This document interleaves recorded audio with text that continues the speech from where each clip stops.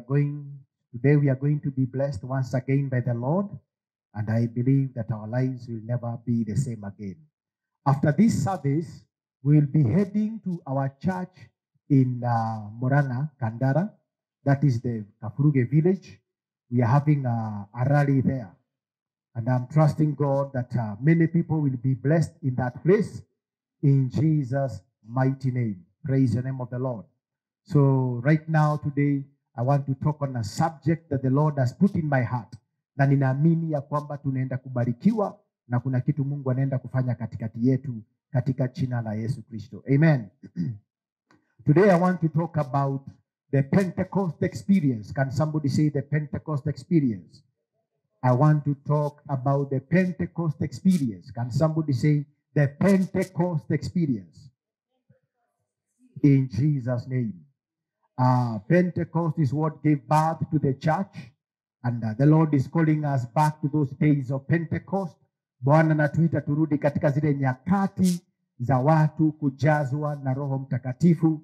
Na ninaomba ya kwamba leo ninapoongea ya kwamba kila mmoja wetu ataingiwa na njaa na kiu ya Roho Mtakatifu. Bwana Yesu asifiwe sana. Because anybody who is not filled with the Holy Spirit, kama hujajazwa na Roho Mtakatifu, you are a very weak Christian. But I want to thank the Lord that we are not going to raise weak Christians in our midst. And I pray that every one of us may desire to be baptized with the Holy Spirit in Jesus' name. Turn with me to your Bibles in the book of Matthew chapter 3. The book of Matthew chapter 3 verses 11 to 12. And this is where I want us to begin from. The book of Matthew chapter 3 verses 11 to 12. And I'm trusting God to move very fast. Because as we have heard that after this service, we are traveling some few kilometers to Moranga County. And I believe that the Lord is going still to do great things in that place. Because hawa watu pia wana njaa kubwa sana. Wana njaa kubwa pia kuhudumiwa. Na naamini ya kwamba Bwana atawatembelea. Unajua uzuri ya watu wana njaa, hata mhubiri ananga mambo mengi. Mhubiri anasimama tu anasikia bingu imefunguka. Anaongea maneno mawili matatu, Bwana anaanza kutembea. Maana watu tayari wana njaa. Those people really are hungry. And I know that because of the few conversations we have been having through the phone calls, I've been having with the pastor and the leaders there. So we are going to try and see how the Lord is going to help us and pull the subject, the teaching I have today for those few minutes, or for the minutes I'm going to be here. I believe God is going to bless us. Pentecost experience is the title of my message today. Pentecost experience. Reading from the book of Matthew chapter 3 from verses 11 to 12. And this is what the Bible says. And these are the words these are the words written by the ones that were read the book of Matthew chapter 3 verses 11 to 12. And these are the words of John the Baptist. I indeed baptize you with water unto repentance. But he who is coming after me is mightier than I, whose sandals I am not worthy to carry. He will baptize you with the Holy Spirit and fire. Verses 12. His winnowing fan is in his hand, and he will thoroughly clean out his threshing floor and gather his wheat into the barn, but he will burn up the chaff with unquenchable fire. Praise the name of the Lord. Now, listen to me. The words I've spoken now, ama maneno ambayo nimeongea, ni maneno ya Yohana Mbatizaji. These are the words of John the Baptist. And this is where I'm beginning my subject from. These are the words of John the Baptist. Now, John the Baptist was the forerunner of Jesus Christ. Yohana Mbatizaji, nataka kwanza mshike vizuri ya kwamba Yohana Mbatizaji ndiye alikuwa mtangulizi wa nani? Ndiye aliyekuwa mtangulizi wa Yesu Kristo, mwana wa Mungu aliye hai. John the Baptist was the forerunner of Jesus Christ. And number 2, John the Baptist was a great prophet. Can somebody say he was a great prophet? He was a great prophet who preached, ambaye alifanyika kuwa ni daraja between the Old Testament and the New Testament. So John the Baptist was a great prophet who preached the Old Testament and the New Testament. And remember, even Jesus spoke about John the Baptist as one of the greatest prophets who ever lived. Now, the prophet of old had prophesied about the coming of Jesus. The prophets of old, they had prophesied about the coming of Jesus. And they had prophesied about the coming of the Messiah. They had prophesied about the coming of Jesus Christ, the coming of the Messiah.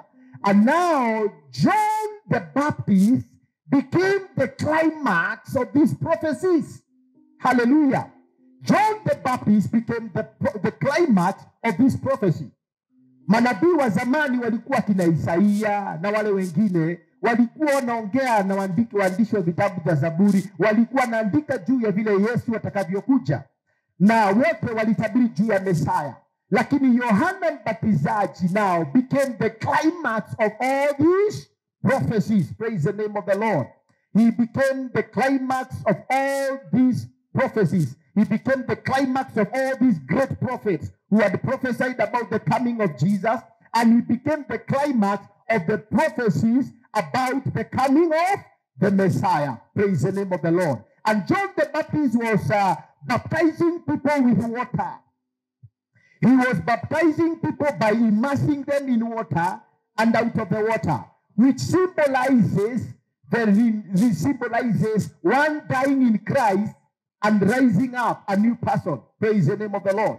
And if you are here, you have never been baptized with much water, it is a big mistake. We have baptized many people here with much water. Hapa tumebatiza watu wengi na maji mengi, na kama hujaibatizwa na maji na kufunika kila mahali, kuna makosa imefanyika mahali. Na siongei juu ile maji kidogo na mwagiliwa hapa. Ninaongea juu unazikwa, unaingia ndani ya maji na unatoka.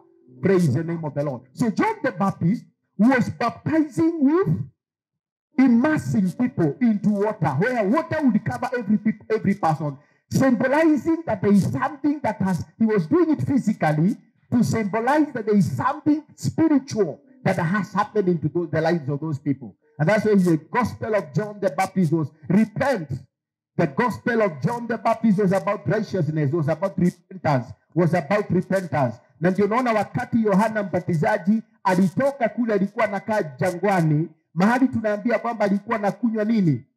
Alikuwa kula asali na zike na asali. Alipotoka pale akaingia mjini, akaona dhambi zinazoendelea, hakunyamaza. Akaongea juu hizo dhambi na ikabidi mpaka kifo chake kikakuja. Kama angekaa kule jangwani mahali palikuwa ni place of assignment, angeishi kidogo. Lakini yote nasema ilikuwa ni mpango wa Mungu. Bwana Yesu asifiwe sana. So John the Baptist, we see that he was the forerunner of Jesus, and his ministry, he was one of the greatest prophets. He became the climax of all the greatest prophets and all the prophecies that had been spoken in the past. And we see that his work was baptizing people with much water, immersing them in water. But John the Baptist, he recognized the great ministry that was in Jesus Christ. Yohana Mbatizaji aligundua ama alitambua huduma kubwa iliyokuwa ndani ya Yesu. Maana Yohana Mbatizaji alisema ya kwamba Jesus is coming, akasema there is somebody far greater than I am. Kuna mtu mkubwa kuniliko anayekuja, ambaye hata siwezi fungua nyuzi za viatu vyake. Na akasema huyu anayekuja anaitwa Yesu, and he will baptize people with the Holy Spirit and fire. That's what the Bible says.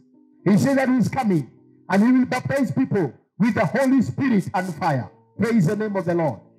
John the Baptist recognized that it is Jesus Christ who is coming. He was greater, and John the Baptist felt that he was even unqualified. He felt that he did not even deserve to bow down, to bend down, and even untie or tie the sandals of to tie the sandals of that were in the feet of Jesus. But he said, this Jesus, he will baptize with the Holy Ghost and fire. He will baptize with the Holy Spirit and fire.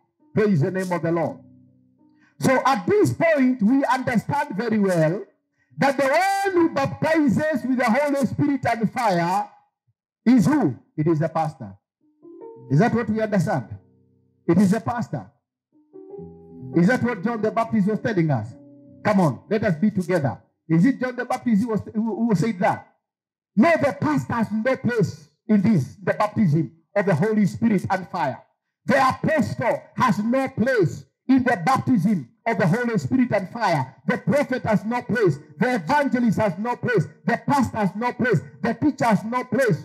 No religion, no denomination has the place of baptizing people with the Holy Spirit and fire. But John the Baptist spoke about Jesus, who was to come and he was to baptize people with the Holy Spirit and fire.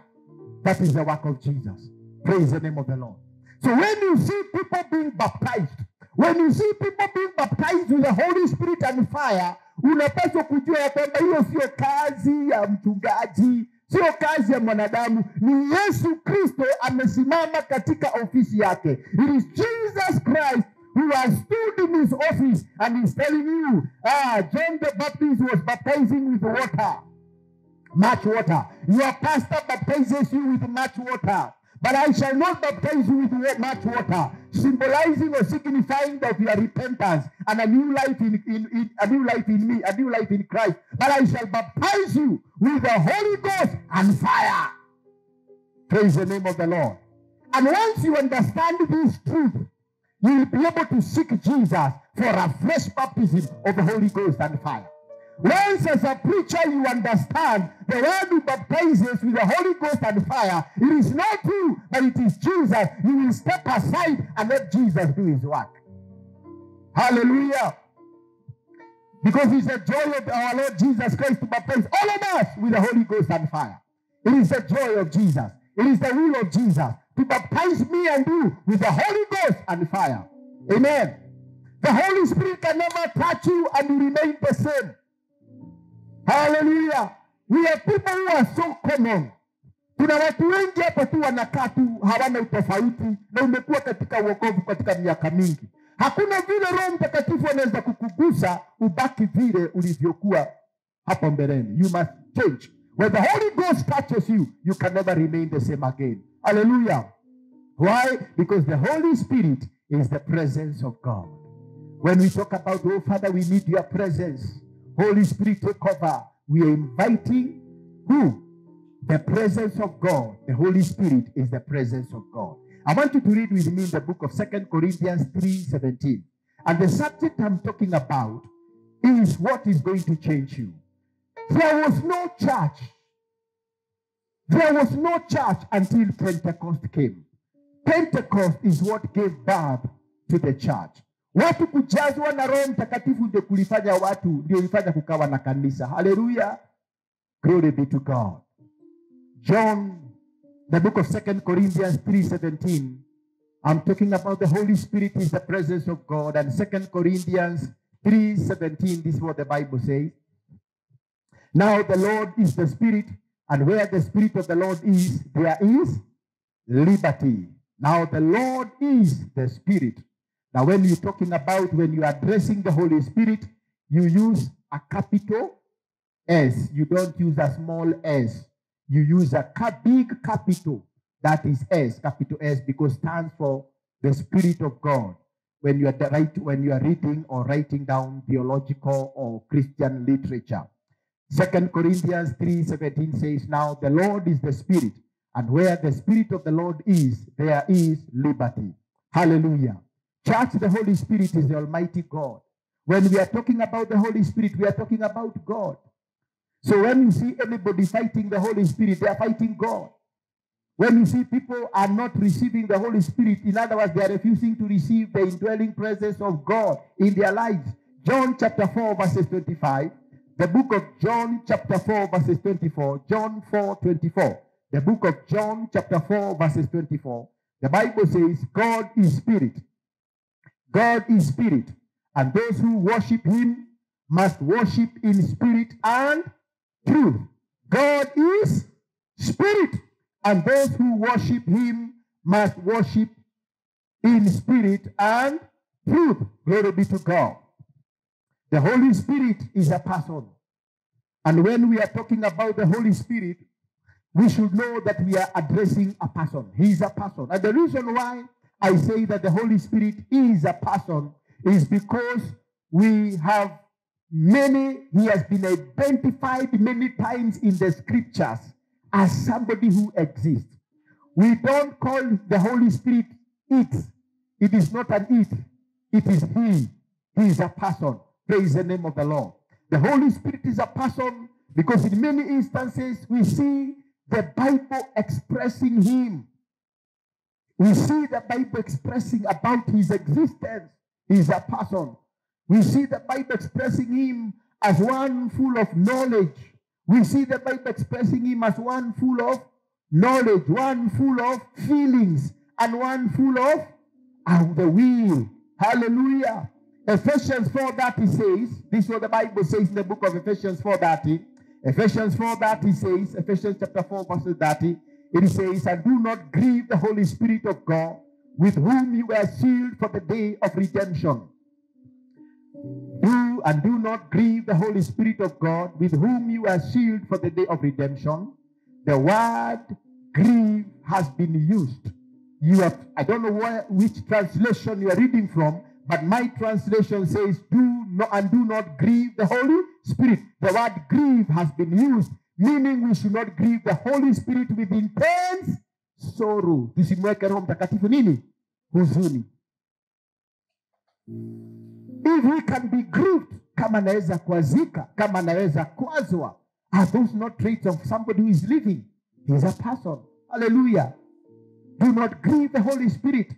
And many times we have grieved the Holy Spirit by the way we talk, by the things we do, by many, many things we do that grieve the Holy Spirit. The Bible says we should not grieve the Holy Spirit. The Holy Spirit is the third person in the Trinity.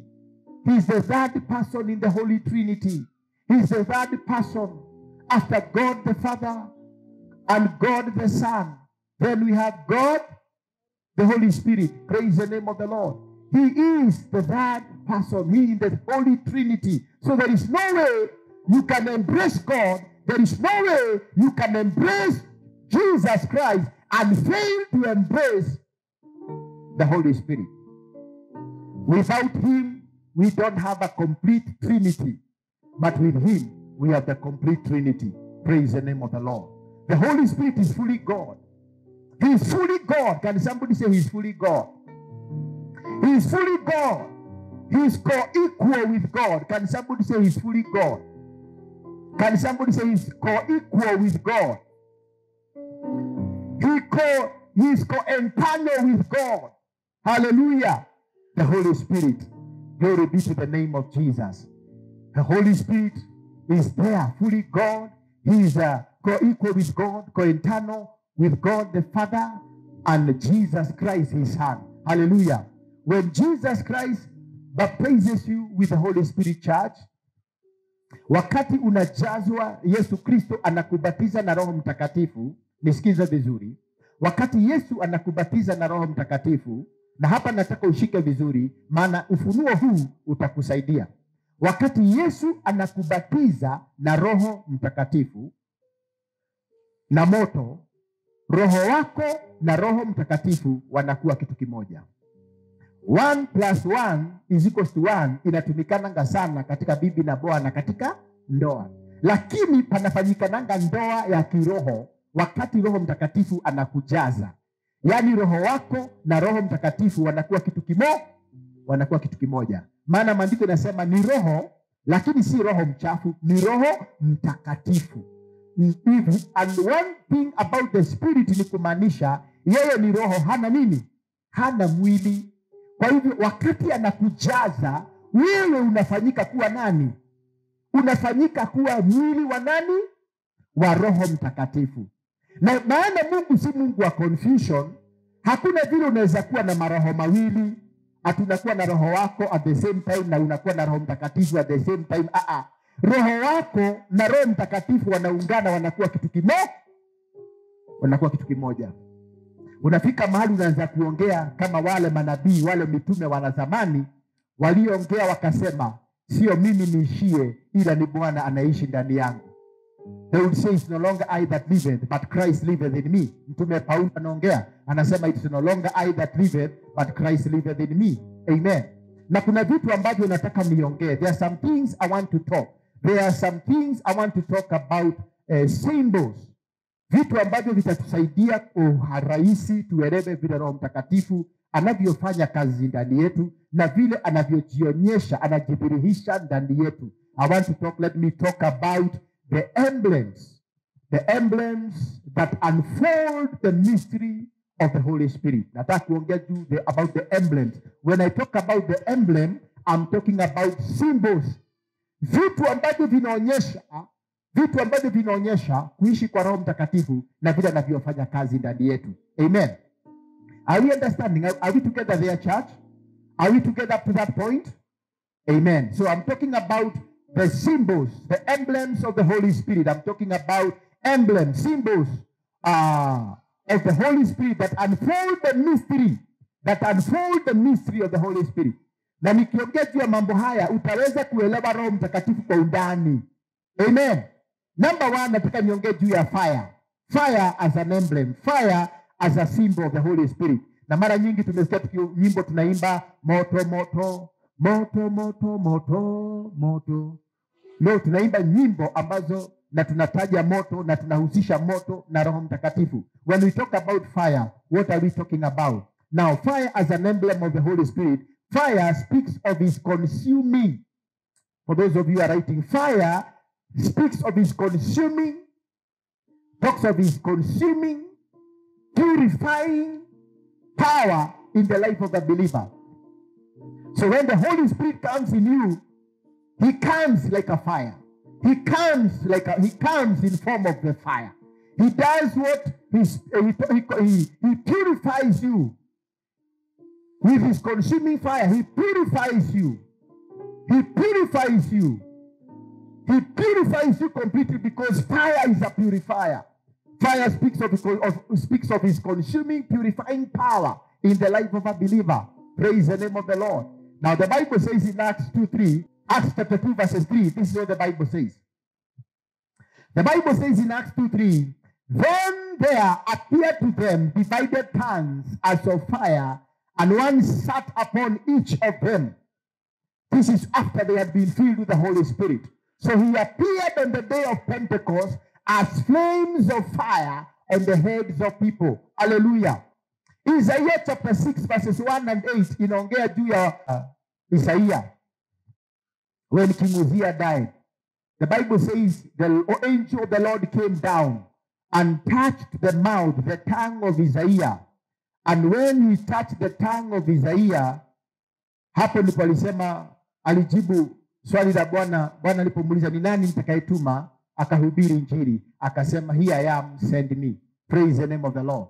Because he had been purified. Every iniquity in his tongue had been purified. He had been purified by the purifying fire of God. Hallelujah. Number 2, water as an emblem of the Holy Spirit. Water as an emblem of the Holy Spirit.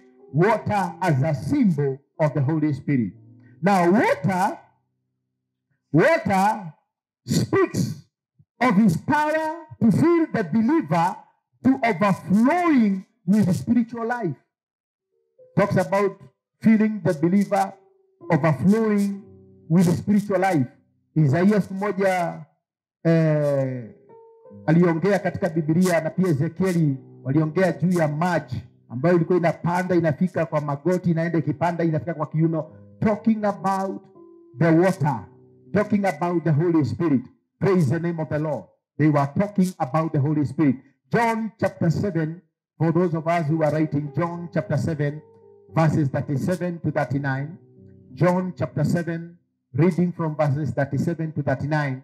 The Bible says, on the last and greatest day of the festival. I'm reading from the book of John chapter 7, verses 37 to 39. On the last and greatest day of the festival, Jesus stood and said in a loud voice, let anyone who is thirsty come to me and drink. Verses 38. Whoever believes in me, as scripture has said, rivers of living water will flow from within them. Verses 39. By this he meant the Spirit whom those who believed in him were later to receive. Up to that time, the Spirit had not been given, since Jesus had not yet been glorified. Jesus had spoken and said, out of our bellies shall flow rivers of life-giving water. Mtu akijazwa na Roho Mtakatifu anasikianga anatoka kwenye tumbo. Hata roho unapoongea katika ndimi unasikianga kuna kitu kinatoka kwenye tumbo lako. Haleluya. Na sijui kwa nini Mungu alitengeneza tumbo akaliweka ndio liko katikati ya mwili. Na ndio maana unapata wakati kama sasa tuko 40 days prayer and fasting, imesumbua watu wengi. Imesumbua watu wengi kuacha nini? Imesumbua watu wengi kuacha chakula. You know why? Because mtu ambaye tumbo lake linakataa chakula na kumtafuta Mungu, mahali ambapo chakula kingejaza, Roho Mtakatifu anapajaza. Are we together? And out of our bellies shall flow rivers of life-giving. Life-giving. Out of our bellies shall flow rivers of life-giving water. Amen. Na ndio unaona wakati Yesu Kristo mwenyewe kabla aanzishe huduma yake alijifunga 40 days and nights akiomba, akitafuta Mungu. Mpaka roho, maandiko yanasema alipotoka jangwani, the Bible says, soma vizuri katika Biblia ingawa sitaingia hapo. Akienda jangwani, the Bible says, full of the Holy Spirit, he went into the wilderness for 40 days and nights to pray and fast. But when he came out of the desert, out of the wilderness, the Bible says he was full of the Holy Spirit and power. Fasting inaleta power. Unaweza kuwa umejazwa na Roho Mtakatifu ni sawa, lakini wakati unajinyima chakula, power inakuja. Power inakuja. Na ndio maana unapata kila mtu wale wamejazwa na Roho Mtakatifu hapa, mnaongea na ndimi, lakini inapofika ni kuachilia power, kuna tofauti. Kuna yule anaiachilia sana, maana hajajazwa tu na Roho Mtakatifu, ameongezea power. Roho Mtakatifu unapewa bure, sema amen. Hiyo unajazwa kwa bure, lakini power itafute. Maandiko yanasema tafuteni na unaitafuta kwa kuomba na kufanya mambo mengine ambayo watu wengi hawangetaka kuyafanya. Amen. Power inafanya nini? Inatafutwa kwa kufunga. Na ndio vizuri, hata nimekumbuka desturi tumekuwa na kutoka kitambo, kabla tuende mkutano wowote, unapata tunajifunga siku kadhaa. Ukiingia mkutano kama huo, mambo yanatendeka. Na saa zile hatujaomba na hatujajifunga, ukiingia katika mkutano hakuna nguvu, hazitembei. Kwa hivyo unaweza kuwa umejazwa na Roho lakini hauna nguvu. Nguvu zinakuja wakati unafanya nini? Zinakuja wakati unajinyima chakula. Bwana Yesu asifiwe sana. And the Bible says, out of our belly shall flow rivers of, shall flow what? Out of our belly shall flow rivers of life-giving water in Jesus' mighty name. Hallelujah. Number 3 is the wind as an emblem. Jambo lingine ambalo linaonyeshana juu ya Roho Mtakatifu ni upepo. The wind. The wind. Wind as a symbol. Wind as an emblem of the Holy Spirit. Na ninataka mnishike hapa vizuri. Mtu ambaye ameokoka na amejazwa na Roho Mtakatifu anakuwa ni kama upepo. Hauwezi predict mtu wa Mungu. Nobody can predict you if you are full of the Holy Spirit and power. Full of the Holy Spirit and fire. Nobody can predict you. You are like the wind. Wanakungojea tufanye hivi, unapata umekuja na design nyingine wanakosa kuelewa. It is very bad as a preacher when your members can predict you. Preachers of the gospel, it is very bad if your members can predict you. You should be unpredictable. Only God should predict your moves. Praise the name of the Lord. John 3:8 inasema hivi, the wind, John chapter 3 verses 8. The wind blows wherever it pleases. You hear its sound, but you cannot tell where it comes from or where it is going. So it is with everyone born of the Spirit. Hallelujah. Unasikia the wind blowing from all angles, but you cannot tell where it is going to. Na ndio inafanyikananga na mtu ambaye amejazwa na Roho Mtakatifu. Mtu ambaye amejazwa na Roho Mtakatifu unaweza ona amefinyiriwa na mambo, unaweza muona ni kama ameingia katika shida, umchekelee, uone ni kama ameisha, uone ni kama amefika mwisho wake, mumewachana na yeye leo akiwa chini, kesho ukirudi unapata ameinuka, unapata Mungu amembariki. Glory be to God. Number 4, the seal as an emblem. Seal as an emblem. Seal as an emblem ni ile nini? Seal as an emblem ni ile muhuri inawekwa. Seal speaks of his ownership of the believer. When we talk about the seal of the Holy Spirit, we are talking of his ownership of the believer. Kitu yote ambayo imewekwa seal ya kampuni inamaanisha hiyo kitu it is owned by that company. Praise the name of the Lord. Seal speaks of his ownership of the believer. It is a finished internal transaction. Ephesians 1:13, nataka tuangalie Ephesians 1:13. Ephesians 1:13 inasema hivi. And you also, Ephesians chapter 1 verses 13, for those of us who are writing. Thank you, Jesus. Ephesians 1:13 inasema hivi. And you also were included in Christ when you heard the message of truth, the gospel of your salvation. When you believed, you were marked in him with a seal, the promised Holy Spirit. So when you are filled with the Holy Spirit, you are given a seal of God's seal. Meaning now, the seal, meaning now you belong to God. You don't belong to anybody else. Amen. Kwa hivyo wakati unaona mtu anaongea na lugha, ukisikia mtu amejazwa na Roho Mtakatifu na moto, umewekwa muhuri. Wewe si wa mtu mwingine. Wewe ni wa nani? Wewe ni wa nani? Wewe ni wa Bwana. Praise the name of the Lord. Number 5, something else that gives us a picture, an illustration of who the Holy Spirit is that is oil as an emblem. Oil as an emblem. Oil. Mara nyingi tumetumia mafuta katika kupaka watu, lakini ukiuliza watu wengi hii mafuta inamaanisha nini, hawawezi kuambia mafuta ni ya nini. Wanaitumia tu juu waliona inatumiwa, lakini hawana understanding ya mafuta inasimamia nini. Oil as an emblem, mafuta inasimamia. Oil speaks of his power to anoint for service. This is our year of great harvest. We cannot bring in the harvest without the oil.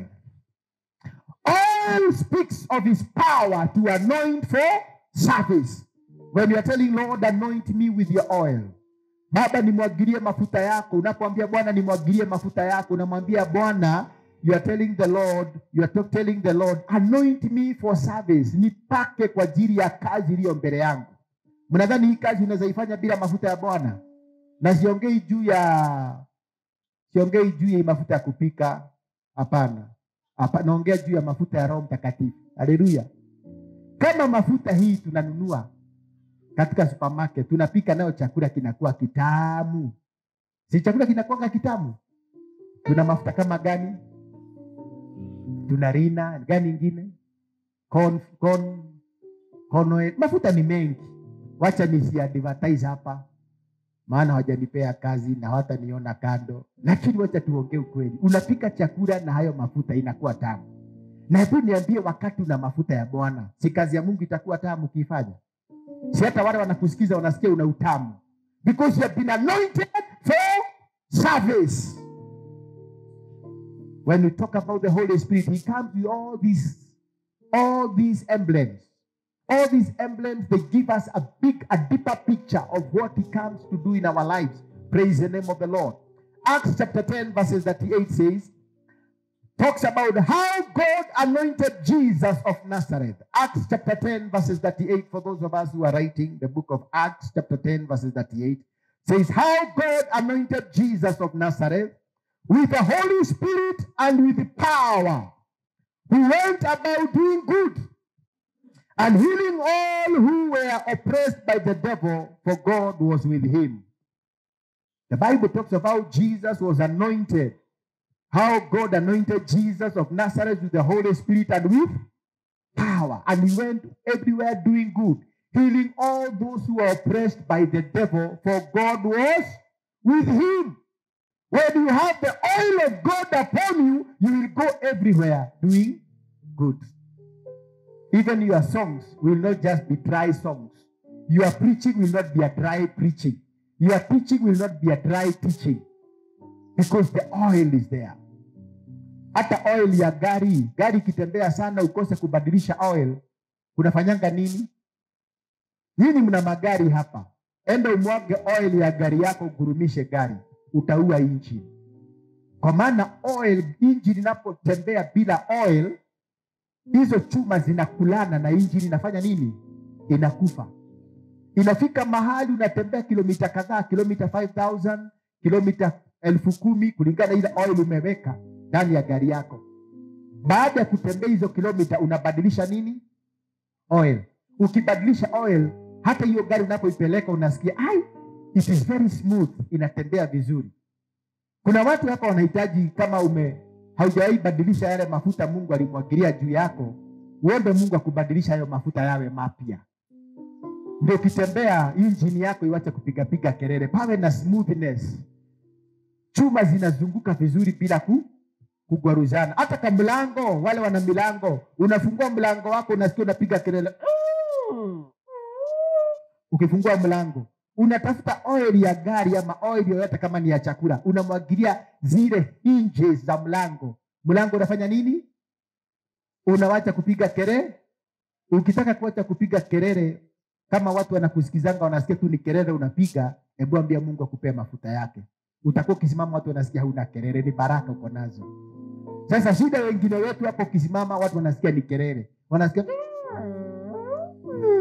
ni kelele kama ya mlango. Ambia Mungu akujaze na Roho Mtakatifu, akupe mafuta yake. Ukisimama hivi unasema haleluya, wanasikia ndani yao wameinuka. Ukiongea wanasikia encourage. Ukiimba nyimbo zako wanasikia zinawapapasa, zinainua roho zao. Kwa nini? Una mafuta. Praise the name of the Lord. Another emblem of the Holy Spirit is dove. Dove inasimamia Roho Mtakatifu. Dove. Dove as an emblem. And I believe my timekeeper, you also helping me check the time. My timekeeper, glory be to God. Dove as an emblem. Praise the name of the Lord. Now, the dove speaks of his gentle, tender, peaceful nature. When we talk about the dove, we speak of his gentle, tender, peaceful nature. Dove inaongeanga juu ya upole wa Roho Mtakatifu. Watu wale wanakuanga wamejazwa na Roho Mtakatifu ni wapole. Lakini kuna upole mwingine haisaidii. Sijaongea juu ile upole haisaidii. Yesu Kristo alikuwa amejawa na Roho Mtakatifu na alikuwa mpole. Lakini alipoingia katika hekalu, alipata watu wanauza na kununua. Alichukua kiboko akawanyorosha, akawarusha nje, akasema nyumba ya Baba haitakuwa mahali pa kuuza na kununua, lakini nyumba ya Baba itaitwa nyumba ya maombi. When somebody is full of the Holy Spirit, generally nature yake inakuanga ni za gentle person, tender, peaceful. Watu ambao wanakuanga wamejazwa na Roho Mtakatifu wanakuanga very peaceful. Hata unaweza waangalia hivi wadharau wafikirie kuwachokoza, because they are very peaceful. But don't forget, ni Mungu Roho Mtakatifu amefanya wawe vile walivyo. Otherwise, kama ni vile ungepewa sura yao vile walivyokuwa kabla hawajabadilishwa, hawezi wataka. Mwimbaji mmoja akaimba akasema, tulikuwa walevi kuliko wewe, sasa tumebadilishwa. Tulikuwa waongo kuliko wewe, lakini sasa tumebadilishwa. Kwa hivyo unapata wakati Mungu anakubadilisha na anakujaza na Roho wake Mtakatifu, anakuja analeta mambo haya yote, ili ndio mabadiliko yanaonekana. Philippians 4:7, wacha tuongee ambayo itaweka muhuri maneno ambayo nimeongea. Philippians 4:7 inasema, and the peace of God which transcends all understanding will guard your hearts and your minds in Christ Jesus. Amen. And the peace of God which transcends all understanding will guard your hearts and your minds in Christ Jesus. When you are full of the Holy Spirit, he comes as a dove, gentle, tender, peaceful nature, and he gives you so much peace, the peace of mind and the peace of heart. Kuna mtu mmoja aliniuliza, mtu wa Mungu, you are always happy, you are always smiling. Nami nikamwandikia nikamwambia, let me tell you, man of God, it is not that I don't have issues. It doesn't mean that I don't have challenges. But the joy of the Lord is my strength. Sasa ya kwamba sikuangi na changamoto. Changamoto nakuanga nazo nyingi sana. Lakini furaha ya Mungu ni the joy of the Lord, furaha ya Mungu ama furaha ya Mungu ndio nguvu zangu. Sasa nilipomwambia hivyo akaelewa. Ni Roho Mtakatifu anakuja na ndani yangu na amenipea amani. amani ya mawazo na amani peace of mind, amani ya mawazo na amani ya moyo ipitao ufahamu wa mwanadamu wote. Amen. Have you ever desired to be filled with the Holy Spirit? That is the question. Turn to your neighbor and ask your neighbor, have you ever desired to be filled with the Holy Spirit? Ask your neighbor. Ask your neighbor, have you ever desired to be filled with the Holy Spirit? Have you ever thirsted and hungered for the baptism of the Holy Spirit? Because it will be a waste of time. And that's why today I said, I am not going to come here and preach about the Holy Spirit. I'm going to teach about the Holy Spirit. Every preacher who stands before people, you must know the assignment God has given you before you stand before people. You don't stand before people like a very confused preacher or a teacher. You don't know whether it is to preach or to teach. You must know what assignment God has given you. God gave me the assignment today to come and teach you about the Holy Spirit and for me to pray for you that you may receive the baptism of the Holy Ghost and fire. Praise the name of the Lord.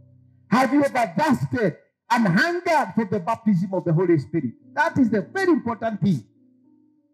Have you ever asked God to fill you with His Holy Spirit? Have you ever asked God to fill you afresh with His Holy Spirit and fire? Have you ever? Tuongee ukweli, tunaitishanga Mungu nipatie mkate wangu wa leo. Tuseme ukweli, tunaombanga tunasema Mungu nataka pesa. Lakini how many of us we have ever prayed for God to fill us with His Holy Spirit? May God have mercy on us. Amen. The evidence of being filled with the Holy Spirit is speaking in tongues. Shakadaraba. If you are filled with the Holy Ghost, the evidence is speaking in tongues.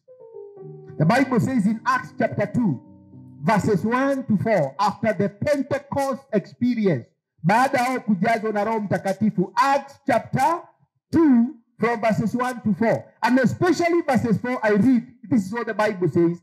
All of them were filled with the Holy Spirit and began to speak in tongues as the Spirit enabled them. Wakaanza kuongea na Roho Mtakatifu, wakaanza kuongea.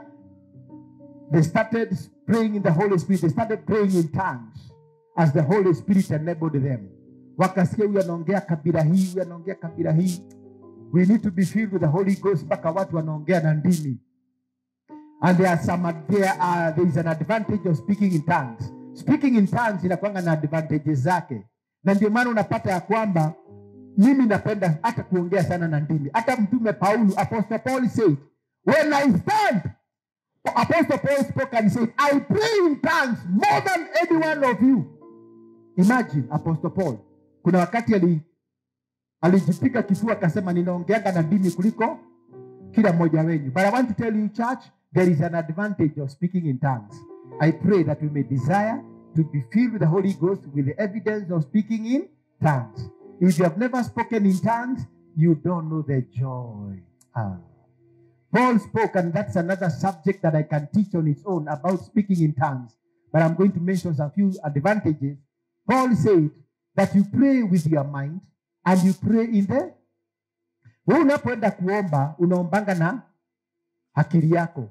Baba kumbuka, sijalipa nyumba. Baba kumbuka, sijalipia watoto school fees. Baba kumbuka, biashara yangu inaenda chini. Baba kumbuka, nisaidie. Unaomba na akili yako. Lakini unapoomba katika roho, unaomba vitu vingine ambavyo vimepita where you are. Na unaongea hata vitu, unaanza kuomba kiunabii, unaanza kuombea miaka inayokuja. There is importance of praying in tongues. Na wakati unaomba na akili yako unasikia kumekauka. Unajua kuna wakati mwingine unajaribu kwenda mbele za Mungu, unajaribu kuomba na akili yako unasikia huna maneno. Kuna mtu ashaisikia hivyo. Unaenda mbele ya Mungu naomba, umekuja katika mkutano wa maombi, unaomba, unasikia hakuna kitu, hauna kitu cha kumwambia Mungu. Switch into praying in tongues. Shadabo shedebahada. Speak in tongues. Switch into praying in tongues. Wacha niwaonyeshe kitu hapa. 1 Corinthians chapter 14. Go with me to your Bibles in the book of 1 Corinthians chapter 14. The book of 1 Corinthians chapter 14.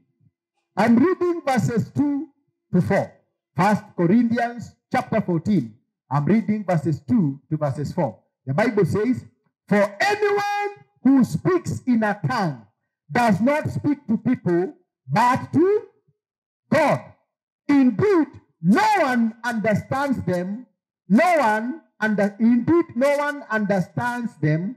They utter mysteries by the Spirit. Verse 3. But the one who prophesies speaks to people for their strengthening, encouraging, and comfort. Verse 4. Anyone who speaks in a tongue edifies themselves, but the one who prophesies edifies the church. Shikeni hapa na nitarudia maneno haya. Number 1. For anyone who speaks in a tongue does not speak to people, but to God. Instead, no one understands them. No one understands them. They utter mysteries by the Spirit. Kwa hivyo wakati unaongea na lugha, hakuna mtu anakuelewa unless ziwe ni lugha za kutafsiriwa. Lakini kama si za kutafsiriwa, maandiko yanasema hakuna mtu atafanya nini? Hakuna mtu atakusikia vile unasema. Amen. Hakuna. And you do not speak to people, you speak to who? To God.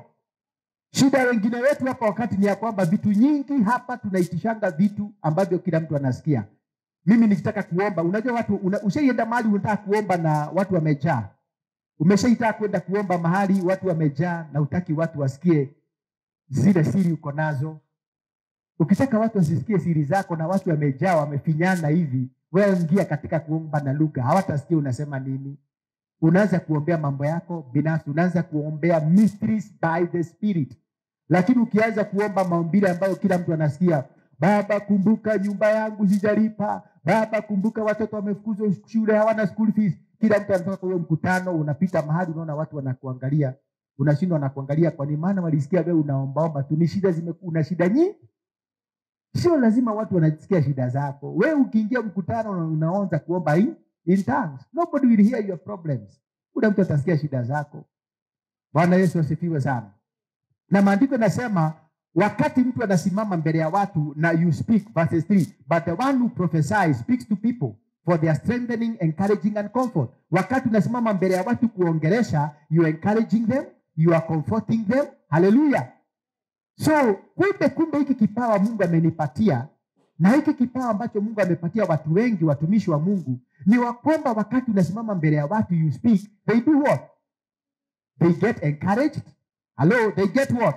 They get encouraged, they get strengthened, and they get comforted. That is the gift of prophecy. The gift of speaking of the word of God is the gift of prophecy. So, when the moment unapewa nafasi, nisikize vizuri. Wakati unapewa nafasi hapa, tunakupa nafasi ama ninakuambia, utasimama mbele ya watu uwahubirie ama uwafundishe. In other words, I'm telling you, I'm giving you an opportunity to stand here. Do what? Encourage people, strengthen people, or do what? Comfort people. And when you are given that opportunity, you refuse to stand here, umekataa na baraka za watu. Umekataa ku-encourage people. Umekataa ku-comfort people. Umekataa ku-strengthen people. So wewe ni mtu mchoyo. Na yule ambaye si mwaminifu na kidogo, hata aminiwa na mambo makuu. Na wakati mwenye vipawa nakuja anapata kile alikupatia ukifanyisha kazi, atafanya nini? Atakunyang'anya. Hivyo ndivyo vipawa vinakufanga. Mtu anasema mimi zamani, wakati unakutana na mtu anakuambia mimi zamani nilikuwa ninahubiri, nilikuwa ninafundisha, huyo mtu mhurumie. Kuna kitu alinyang'anywa na hakujua alinyang'anywa. Maana hakukitumia vizuri ama alikuwa mchoyo nacho, nao Mungu akakiondoa. Demo Mungu anakupatia kila amekupatia unakitumia sana, demo kinafanya nini? Kinaongezeka. Praise and worshipers, msifike mahali muishiwe na mapepo ama wachawi wawarushie karoho ka majivuno. Useme kwani mimi tu ndio kwani mimi peke yangu ndio ninaimbishanga praise and worship? Kwani mimi tu ndio naimbishanga praise and worship? Unaanza kuingia na kakiburi. Siku moja unasikia hata utaki kuimbisha praise and worship. Ni njia shetani anakutengenezea kampango ka kile ulicho nacho unyang'anywe. Tutumie kabisa. Siku moja si Miriam na Aaron, ndugu na dada ya Musa, walimuuliza kwani wewe peke yako ndio unafanyanga nini? Kwani wewe peke yako ndio unaweza tumiwa na Mungu? Kwani wewe peke yako ndio unaweza tabiri? Kwani wewe peke yako ndio unaweza ongea? walikuwa wananyemelea kipawa cha Musa awache kukifanyisha kazi kikufe. Naye Mungu ni nani? Akasimama akatetea Musa. Miriam akagongwa na ukoma pap. Na kalikuwa karibu kakufe. Kalikuwa kanakufa, kasitaka Moses, kalikuwa kanakufa. Kalishikwa na ukoma, ni huko akakuaga. Kalikuwa kanakufa, lakini Mungu ni nani? Amejawa na huruma. Kakasamehewa. Ukoma ukakwisha, lakini kakajua kumbe hiyo kitu Musa, ndugu yetu Musa anakuanga nayo si kitu ya kujiwekelea, ni kitu imetoka wapi? Kuna vitu zingine tunafanyanga hapa kwa madhabahu watu wanaona ni kama ni vitu za kujiwekelea. Halo. Kuna mtu anaweza sema kwani mhubiri peke yake ndio anaweza kuwa anahubiri kila Jumapili? Mimi naweza kupatia mwezi mzima. Tukae pale. Unapofika mahali kiburi na kuingia, na hii kiburi ndio imeingia wahubiri wengi, na Mungu atusaidie. Wakati mtu anaingiwa na kiburi, inafikanga mahali mpaka mhubiri akihubiri, sasa watu hawasikizi wabarikiwe. People don't listen to be blessed. Inakuanga sasa ni kupimana. Unaposimama umeongea, watu wanaanza kukupima. Ni kama wanapima, hebu tupime anointing yake imefika. Hiyo ni roho ya kiburi. Ni roho ya kiburi. Inafikanga mahali unaanza kusikia sasa watu wanapimana. Wanapimana, wacha tuone ataleta. Kama hii subject ya Pentecost experience imengojewa sana. Maana watu wataka kuisikia nitaipeleka namna gani. Ni kupimana. Kuhudhania ile roho ya kutarauliana ama kupuuzana. Mungu atusaidie na tusikilie huruma. Amen. Kile ulicho nacho kifanyishe ka. Jude chapter 1 verses 20 the Bible says, "But you beloved, build yourselves up on your most holy faith, praying in the Holy Spirit." Jude 1:20 inasema, Jude 1:20, "But you beloved, building yourselves up on your most holy faith, praying in the Holy Spirit." Praying in the Holy Spirit is one of the way of building up your faith. Sasa unasikia imani yako imeenda chini, faith yako imeenda chini. Hebu jifungie mahali uongee na roho kwa 1 hour, 2 hours, 3 hours, 4 hours. Rekabada, rebagada boziadaba, rebagada yada, yende rebaboriada bababa, rikiriaba kuntarina maganda. You are building up your faith. You are building up your faith. You are building up your faith. You are building up your faith. You are building up your faith. You are building up your faith. When you are praying in tongues, you are building up your faith. And that's why the Bible says when the Holy Ghost came, they were filled with the Holy Spirit and they spoke in tongues. Hallelujah. But how can we be filled with the Holy Spirit? We must purify ourselves so that the Holy Spirit may fill us. Tujitakaze. Purify yourself so that the Holy Spirit may fill you. We need to purify ourselves so that the Holy Spirit may fill us. Hallelujah. We need to purify ourselves so that the Holy Spirit may do what? May fill us. We purify ourselves through repentance. Kutubu na kuambia Mungu nisamehe. Roho Mtakatifu, maandiko inasema ni Roho Mtakatifu. Hawezi kuwa wewe unapenda mambo ya dunia na utembee ukiwa kibaba kilichojaa uwepo wa Roho Mtakatifu. Hapana. Shida watu wengi wanajazwa na Roho Mtakatifu. Kama Jumapili leo watu wanajazwa na Roho Mtakatifu. Tukikutana na wewe Sunday umefanya nini? You are again empty. Because you are leaking. You are doing what? You are leaking. Wewe enda kununua mafuta ya kupika. Sina kwanga imepikwa, imefungwa vizuri. Inafungwa vizuri na inawekwa katika kitu hata ikianguka ni ya plastic, haiwezi vunjika, ni well sealed, well contained. But hivi tiaza kama ina kashimo, mafuta itaanza kumwagika kidogo kidogo ikwishe. Watu wengi wanapokea mafuta lakini bado wanatuma mashimo ambapo the anointing, the Holy Spirit leaks from their lives. Hawezi kuwa wewe ni mtu ambaye kwanza unaona watu wale wanakuanga wa kuongeongea sana, na niliongea Jumapili juu ya kuongeongea sana. Roho Mtakatifu hataki mtu anaongeongea sana. Roho Mtakatifu anapoteanga. Mtu ambaye umejazwa na Roho Mtakatifu, kitu moja Roho Mtakatifu anafanyanga, anakufunganga mdomo. Haleluya. Anakufunga mdomo pap. Wewe unajipata kwamba unaongea tu wakati umepata nafasi ya kuhubiri. Na ndio maana zamani wakati Mungu aliinua manabii waliotembea na Mungu. Sema manabii waliotembea na Mungu.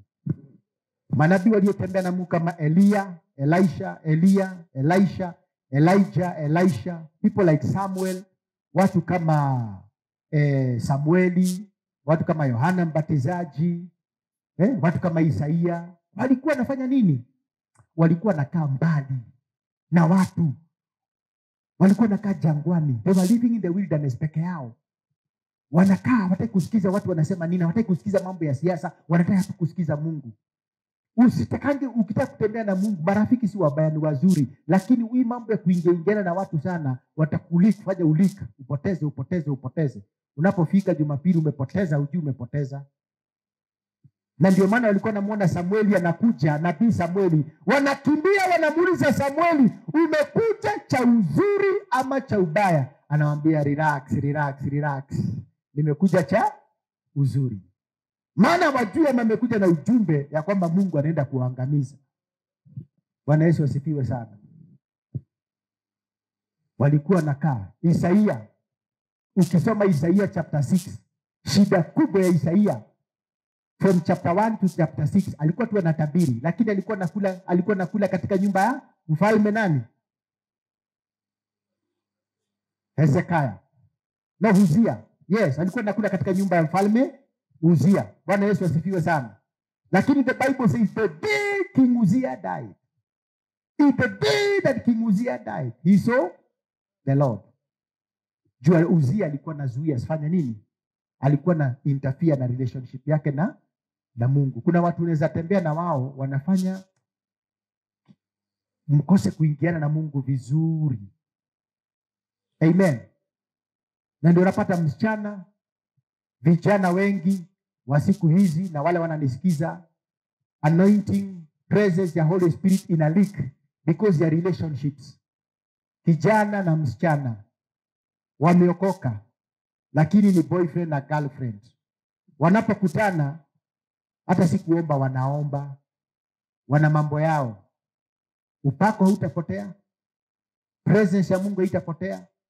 Na ndio maana Paulo alisema, mtu yoyote ambaye mwili wake unachomeka, mwili wako tamaa ziko juu, fanya nini? Aoe. Wache kuingia kwa majaribu ovyo, atulie. Amen. Maana hiyo ni face ambayo lazima utaiface. Biologically lazima msichana na kijana wakikuwa pamoja na hawana agenda, na inamaanisha wanakutana wapi? Kama wamekutana mahali ambapo hapana, si pazuri, wataingia kwa majaribu, wapende wasipe. Na kama wamejazwa na Roho Mtakatifu watafanya nini? Watalik, because kuna vitu watafanya ambazo si mzuri. Zamani si tulifundishwa, tulipokuwa tunakutana, hata wakati tulikuwa in courtship na my wife, tulikuwa tunakutana katika hoteli ambazo kila mtu anatuona. Siku ati naenda kwake ama nakuja kwangu, hapana. Kwa nini? Hawezi cheza na moto na isikuchome. Are we together? Sasa hii ndio shida kubwa. Watu wanajazwa na Roho Mtakatifu lakini analik. May God have mercy on us. We need to repent and the Holy Spirit will fill us in Jesus' name. Amen. When people are filled with the Holy Spirit, barrenness is broken. When people are filled with the Holy Spirit, barrenness is broken and replaced with fruitfulness. Barrenness. Ndio mwenzako, have you been experiencing a form of barrenness? Hauzai. Kiroho hauzai. Hii kanisa hii, yule mtu yeyote ambaye ana utasa wa kiroho, utaguzwa na Roho Mtakatifu. Hautakuwa tasa tena. Utazaa mapacha hapa. You will be fruitful. You will be very fruitful. Unakuwa na kama ni department ya praise and worship, unaishikilia vizuri mpaka tunaona fruitfulness. Welfare department unaisimamia mpaka tunaona fruitfulness. No barrenness. Pastoral team tunaangalia, tunaona there is no barrenness, there is fruitfulness. Leadership ya hii kanisa, elders, deacons in this church, tunawaangalia, tunaona there is no barrenness, there is fruitfulness, because the Holy Spirit must break every barrenness and replace every barrenness with fruitfulness in the name of Jesus Christ. Hallelujah.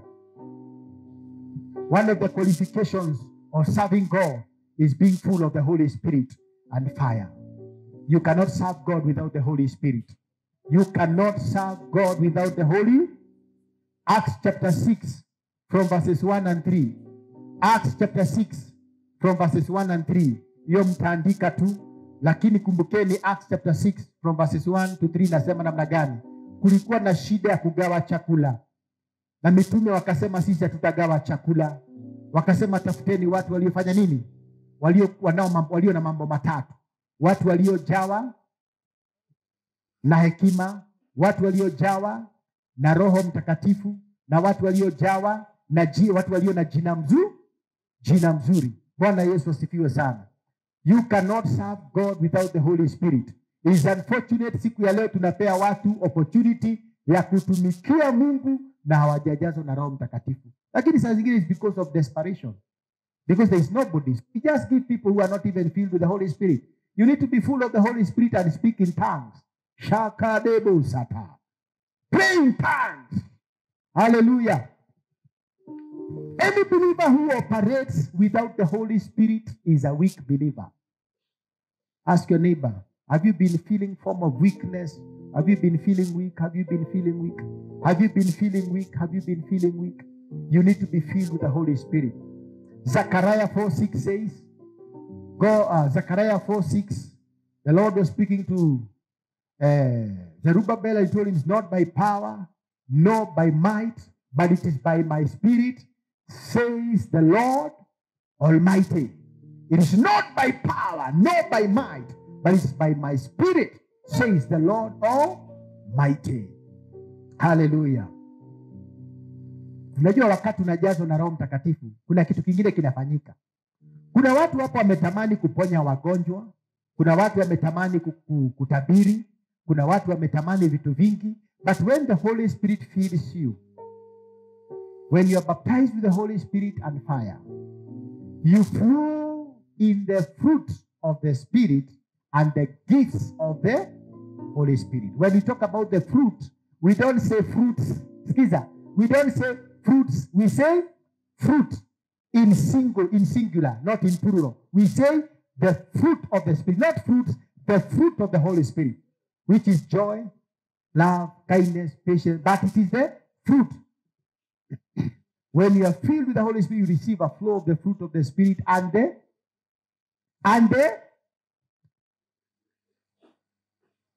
gifts. Praise the name of the Lord. But now that is a subject for another day when we learn about the fruit of the Spirit and the gifts of the Holy Spirit. Na ndani kabisa. Amen. In Jesus' name. The baptism of the Holy Spirit upon a child of God is very important. Hallelujah. It is very important. Maana ukijazwa na Roho Mtakatifu, you are filled with an extraordinary confidence. You are filled with an extraordinary boldness. Confidence na boldness. Unakuwa na boldness ingine kali sana. The Bible says very well in the book of 2 Timothy 1:7. 2 Timothy 1:7. The Bible says, we have not received the Spirit. We have not received the spirit of fear, but the spirit of power, love, and self-control. Acts chapter 4 verses 29 to that one. Muandike chini. Acts chapter 4 from verses 29 to that one. Inaongea wakati apostles, mitume wa Yesu walikuwa wanatishatishwa. Wakaingia uoga. Wakaenda tena wakamwambia, tujaze na Roho Mtakatifu so that we may speak your word with boldness. Na maandiko yanasema wakajazwa tena na Roho Mtakatifu. Na mahali pale walipokuwa pakatingika. Amen. Amen. The many frustrations ambazo mnaona katika makanisa. Hizi frustration mnaona katika makanisa na katika mwili wa Yesu Kristo is because people are not filled with the Holy Spirit. That's why there is too much frustration. Men of God are frustrated because they have not been filled with the Holy Spirit. Should I tell you something, church? Listen to me, church.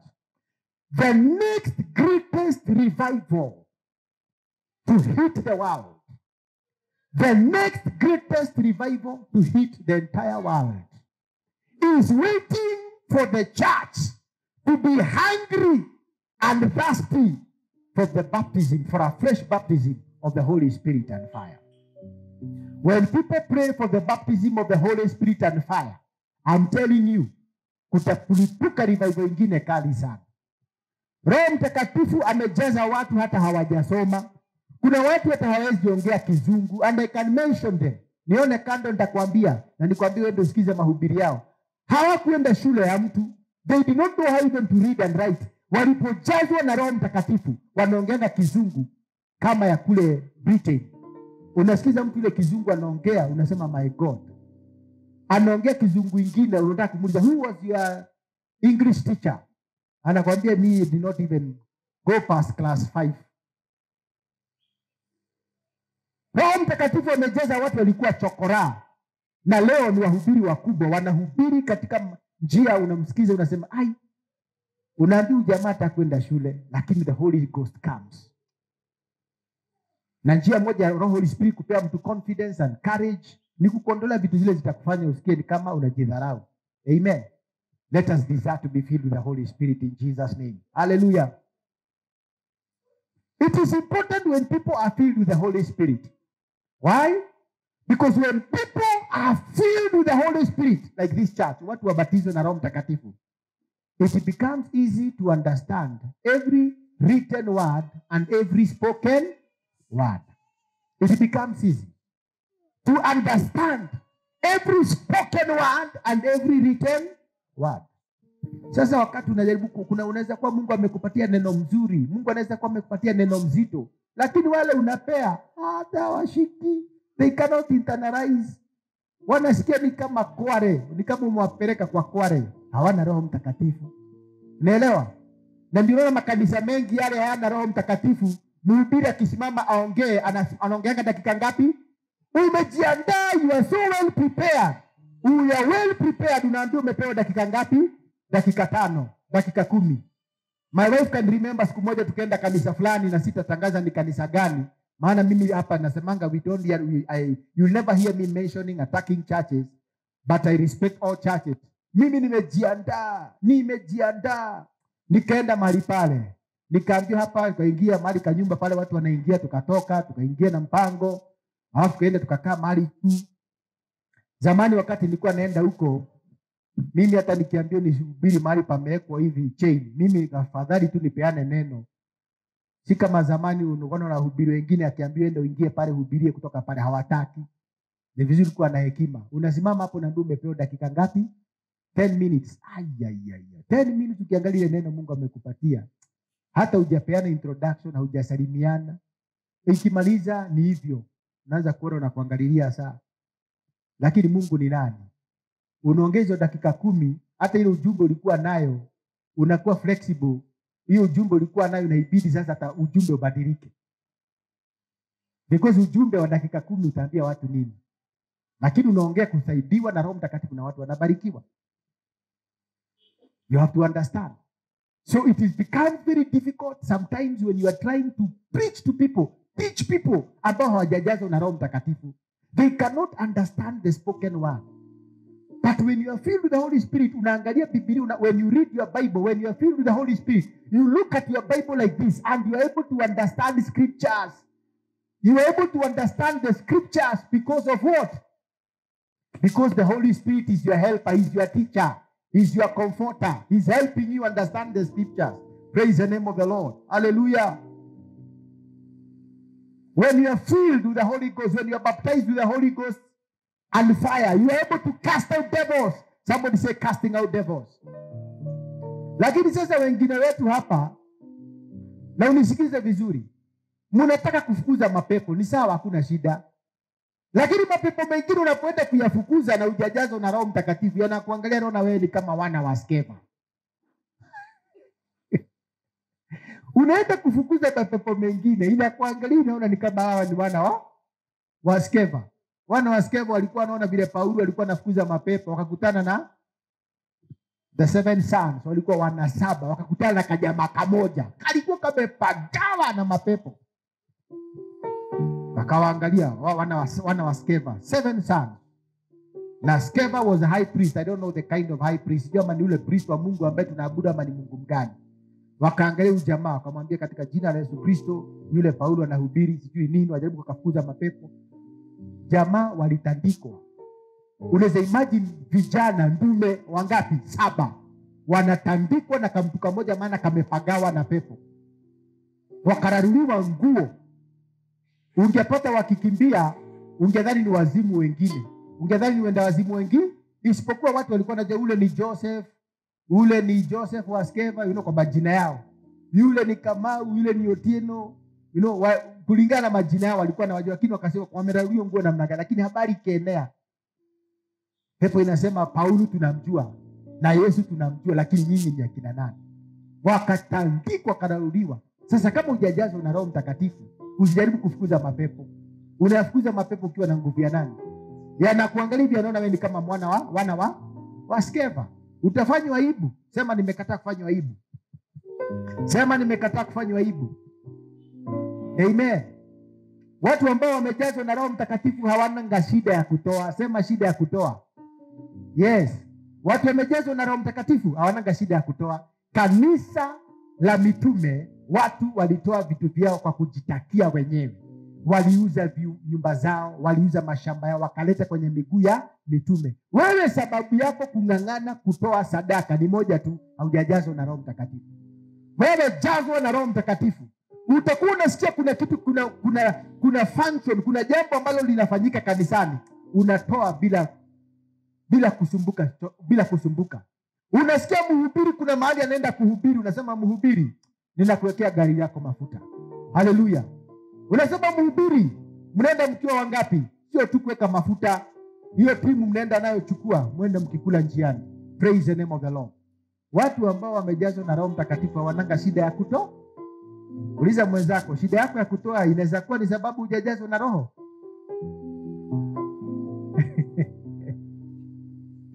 Oh my God, my God, my God, my God. And we receive the baptism of the Holy Spirit by faith. So we are about to receive the baptism of the Holy Spirit in Jesus' name. Somebody say we receive him by faith. Somebody say we receive him by faith. Somebody say we receive him by faith. We receive him by faith. The things of the Spirit, the things of the kingdom of God are received by faith. Anything else that doesn't have to do with faith, I don't want it.